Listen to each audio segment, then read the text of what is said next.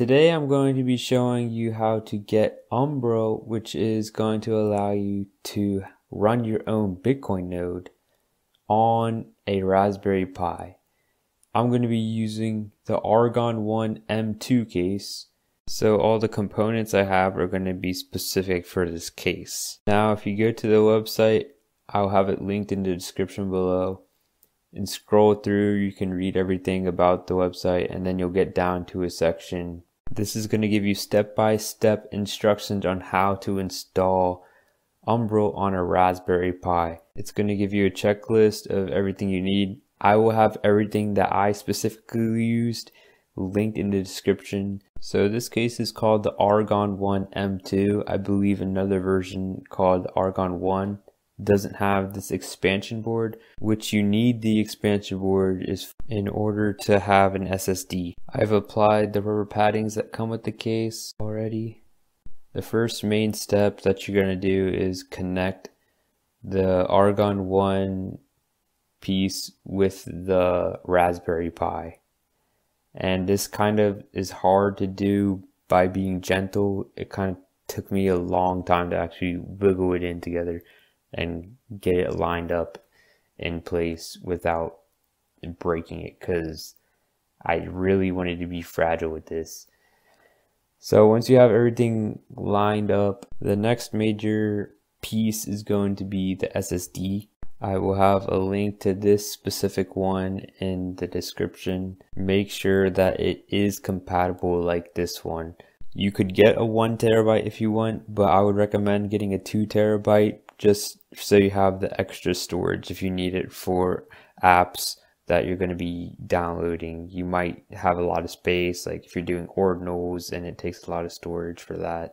It will slide in pretty easily, and then you'll get the screw that has the golden part and screw it into place. Now I'm going to just connect everything together and line it up. This, you kind of have to put pressure on the left side here where it's kind of like spiky, so each metal thing will slide in the right spot. With the Argon 1 M2 case comes a bag with screws. For this part of it, you'll be using the shorter screws.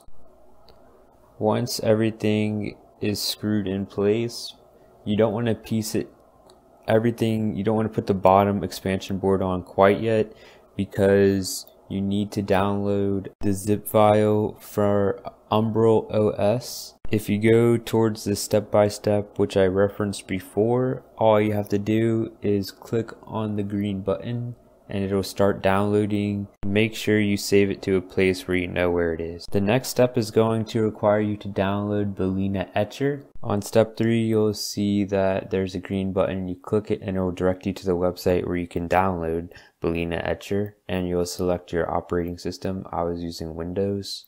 Once it is installed, we can go to the next step. This will require you to have a micro SD card and a card reader that will be able to plug into your computer. When you open Balena Etcher, it'll look something like this.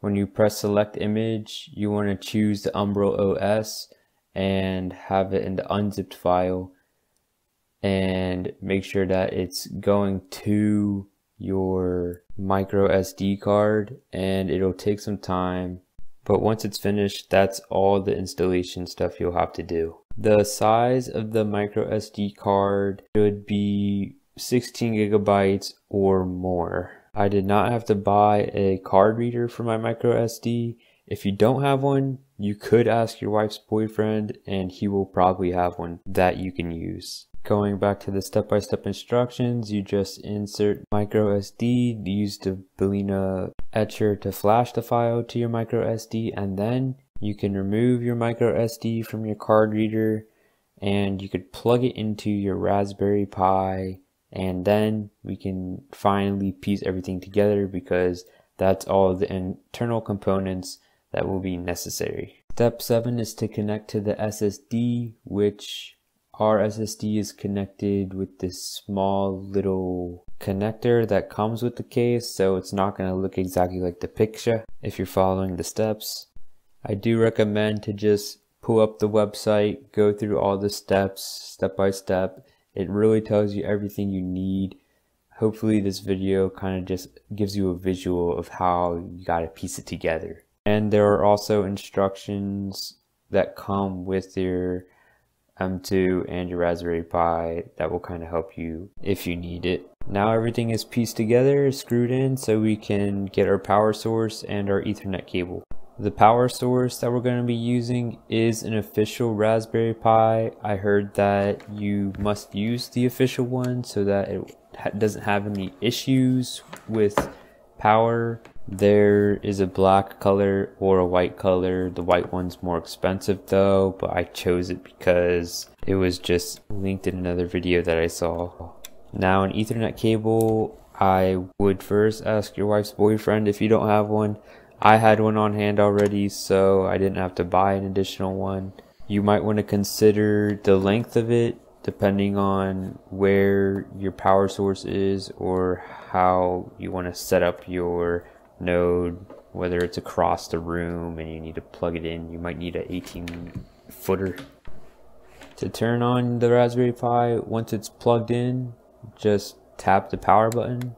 It'll power up and it'll come on with the light in the back for the Wi-Fi connection, and the front will have a red light too. If you don't see either one of these, it could be a faulty cord or your power's not on. So now at step 10, you can just click the link and it'll take you to Umbrel Local, which you don't have to worry about typing in your Wi-Fi password because Ethernet cable links directly to it, and it'll boot up. And the first thing that I would recommend that you do is to start downloading your Bitcoin node because it takes a long time to synchronize. Mine took 6 days, but I didn't check till the 7th and it was completed. All the links will be in the description. That'll be everything you need. It's not that hard. I know you can do it.